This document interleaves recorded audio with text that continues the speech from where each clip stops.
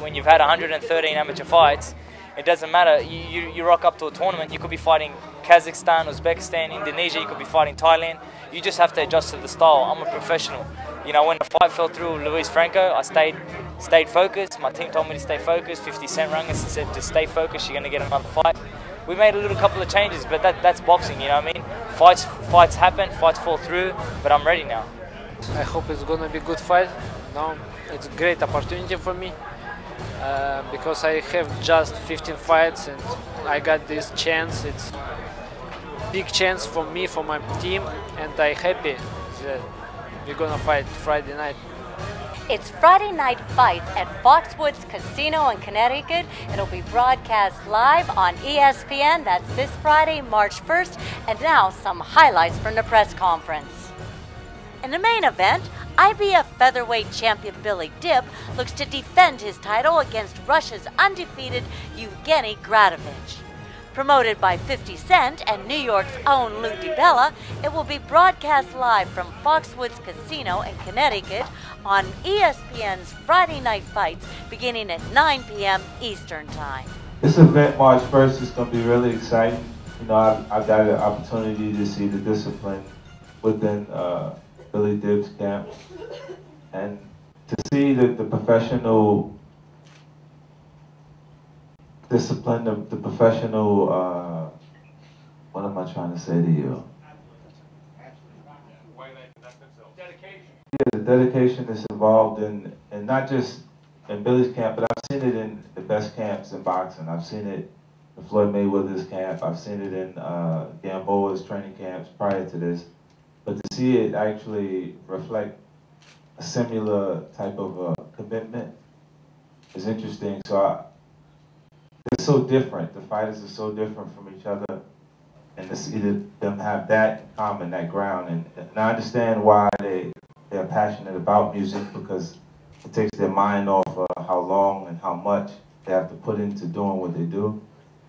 And now having the opportunity to offer a younger demographic, the audience that's consistently involved in pop and hip-hop culture, to bring that energy back to the actual sport of boxing is exciting for me to be a part of it and to support having them continue to have an actual sport and art form that I've enjoyed as a kid, continue to keep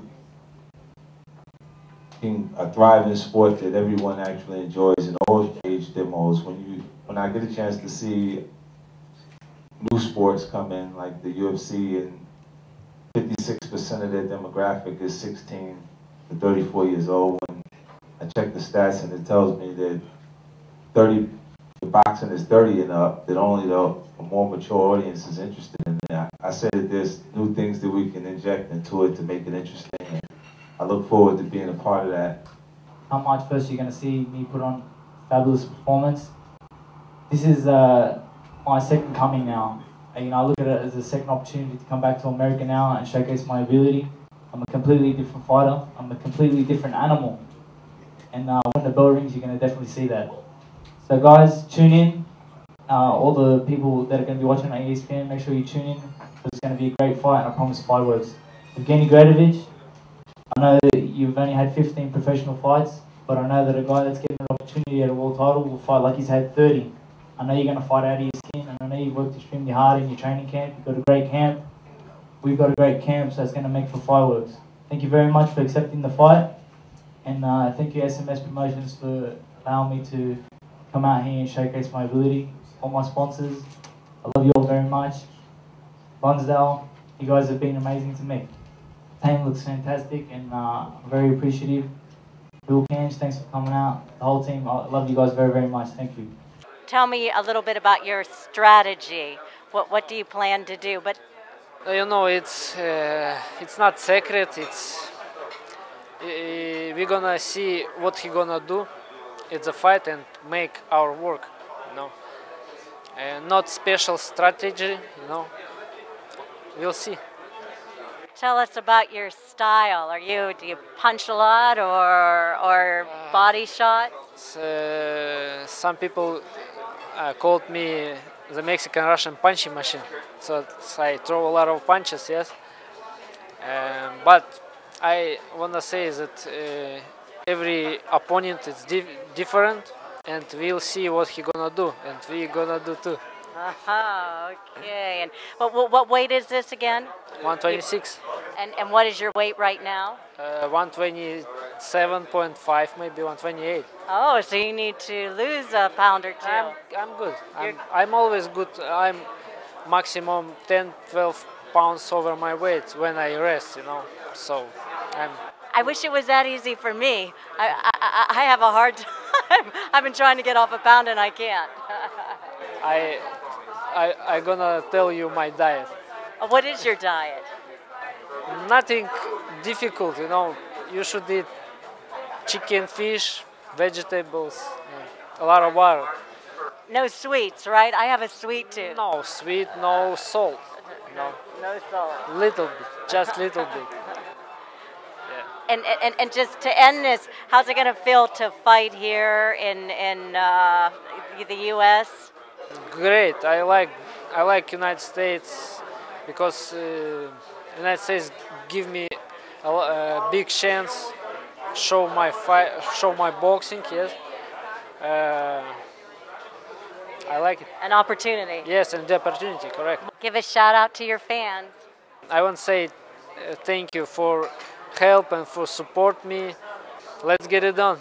Let's get it done, and that's Friday night on ESPN Fights. Yes. We have two brothers of Billy Dibb and also manager, correct? Yes, that's right. Tell us about the man. Look, Billy's just an absolute gentleman. He's you know, always out there willing to help out, you know, the disadvantaged, the battlers. You know, he's a people's champion. He's a really down-to-earth guy who you know, is very talented at boxing. Look, I'd agree completely with Emad.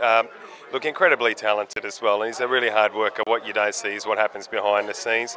Really proud of him as a brother, and really proud of the family that we've come from. But under Emad's management, he's we maintain his humility. He remains humble, and that's most important, more than anything else. He's still our brother, far and above anything else. Oh, that's wonderful. Now, the gentleman he's fighting supposedly throws a lot of punches. You know, is he ready for that? Yeah, well, that's funny. It's funny you bring that up because you know, a clip went on YouTube about 2 weeks ago when the fight got announced, and Gradovich was coming out saying, Gradovich's trainer, sorry, was saying that Gradovich just threw 100 punches in the round, and I was about to call Billy and say, hey, did you see that YouTube clip? And Billy gave me a call and said, hey, did you see that YouTube clip? He threw 100 punches, and I just did some sparring, and I threw 150 punches. So, you know, Billy's very competitive, so he's going to throw a lot of punches as well, you know. So this is going to be a fast and furious fight, I take it. Look, it's going to make for a great fight. I think both of the boys, look, you're fighting for a world title, so, you know, you can't leave anything in the tank for a world title, and it's really terrific. I mean, both want to throw some punches. Obviously, Billy's, as he said, this is like his second return to America, so there's a different, mature Billy. And Evgeny, of course, you know, when you get a chance like a world title, you're not going to take that line down, but I guarantee you this, if Evgeny throws 100, Billy's going to throw more than that, and Billy's not going to take a step back at all. Hey, and that's Friday at Foxwoods, ESPN. Hey, and this is the family, a family affair here. Entire family out here, you know, we've got such a big support crew, and as I said, look, you know, we're all proud of Billy, and first and foremost, he's a brother, and that's really important. That's how he maintains his humility, and that's why it's important that he remembers that, you know, he's got to help other people out. There's a responsibility when you're a world champion, and that is to be the best person you can be, above and beyond anything else, and that's why we're all out here. Good luck. Thank you. Thank you. Very much. What I did was, I decided to go under the radar, basically stay off TV and just fight, you know, fight as many credible people as I could. You know, I had to start believing in myself. Forget what people were saying. It didn't bother me that people were saying, oh, he's not a good fighter, he's a hoax, he's a fake. That didn't bother me. What bothered me was that I wanted to know how good I was. You know, so what I did was I went about my business, I stayed under the radar. You know, I fought a lot of guys 19-1, 15-0. You know, guys with great records, some guys with bad records. But it was all experience leading to the point where I fought Jorge Lasieva for the world title. Lasieva was the favorite to beat me, couldn't win a round. My next title defense, I fought a guy that's 30-0, stopped him in one round with a body shot. Then I fight Eduardo Escobedo. People still don't give me my respect. They say, Escobedo is going to stop him. Escobedo is too strong. Escobedo. Escobedo quit on a stool. I speak to Gary Shaw. Gary Shaw says to me that you never see a Mexican quit on a stool. You made a Mexican quit on a stool. You know, it was a great performance. And as I said, you know, I've been working extremely hard. The last guy that I fought was 28 wins, 26 knockouts, and 2 losses. You know, like, so I haven't been fighting guys that are going to give me easy victories. I've been working extremely hard. I know what I've done in this preparation for this fight. I know what I can do in the future. Each fight is another stepping stone to a bigger platform, and that's what I'm really looking forward to. You know, basically, I hired a new team. I changed my ways. I went from being the boss to having a boss, and I started following instructions. And you know, with the help of Billy Hussein and Hussein, and the great team that we have down at Body Punch Gym, I put it all together. And you know, the last 15 fights, you've seen 12 stoppages. So that's what I'm talking about, being a different animal. When I was fighting before, I wasn't really stopping anybody. Now, whatever I hit, I destroy. Believe me when I tell you, you know, the Arab world does know about me now, and they know that I'm the only Arab world champion in the sport of boxing. And that's big, because I know they're looking for a star. You know, and as you know, there's a lot of rich people in Dubai, and a lot of the sheikhs like to get behind, you know, the athletes. They love the athletes. They just love to be around it. So when you got Billy Dib and 50 Cent and the team traveling over, you know, that builds a lot of hype. And I know that, you know, if 50 Cent does a performance over there by himself, he's going to get 10, 15,000 people just by himself. That's a minimal. So, you know, once he announces that Billy Dib's going to fight on the card and we're going to do a music/boxing event, you got fireworks.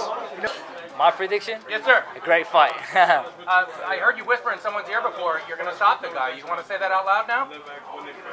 I'm going to stop the guy. All right, thanks, Billy Dib. Thank Well. Let's go. I'm Kristal Hart reporting on the Friday Night Fights, March 1st on ESPN, and thanks for watching.